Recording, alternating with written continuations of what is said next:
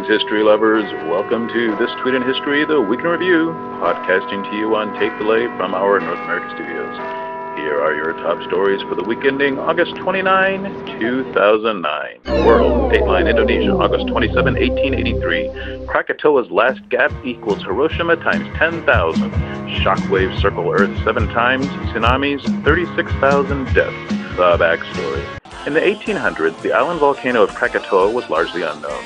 That all changed in 1883 when the island erupted into one of the most catastrophic natural disasters in recorded history, in an explosion that was heard more than 3,000 miles away.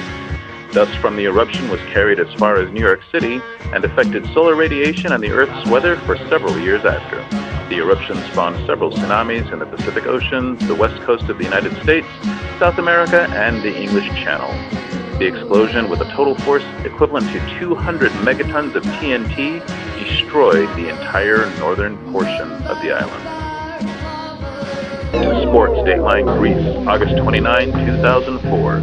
The Lima, surprise leader after 13, knocked off the road and his game by crazed ex-priest, ends up bronze. The backstory. Brazil's Vanderlei de Lima was not expected to be the frontrunner in the 2004 marathon in the Athens Olympics, but after 13 miles he claimed the lead. 9 miles later, Cornelius Horan, clad in an orange kilt, stepped into the middle of the course and pushed de Lima into the crowd. Horan, the deranged, defrocked Irish priest, was fresh off a 2-month sentence for having stood for 20 seconds in the middle of the track at Britain's Grand Prix the year earlier. De Lima collected himself and finished the race valiantly, although having been knocked out of rhythm by Horan, he was knocked out of first and second place by runners from Italy and the United States. At the closing ceremonies, de Lima was awarded the Medal for Sportsmanship by the International Olympic Committee. Things that make you go, huh? No, really? Huh. Dateline America, August 25th, 1835. According to The Sun, there's intelligent life on the moon. More intelligent than life at Yale, apparently. The backstory.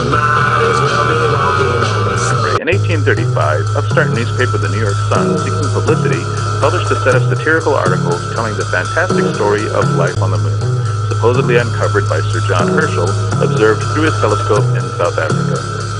The public swallowed, hook, line, and sinker, illustrated tales of upright walking beavers who lived in huts and were capable of making fire, and winged anthropomorphs. The paper sold thousands of copies and attracted a contingent from Yale University who traveled to the Sun's headquarters for details and left believers. This week's birthdays: August 23, drummer Keith Moon. August 24, PLO leader Yasser Arafat. August 25, composer Leonard Bernstein. August 26, humanitarian Mother Teresa.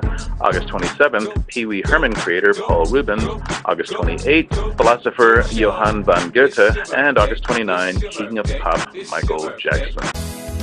Thank you for joining us for This Tweet in History, the Week in Review.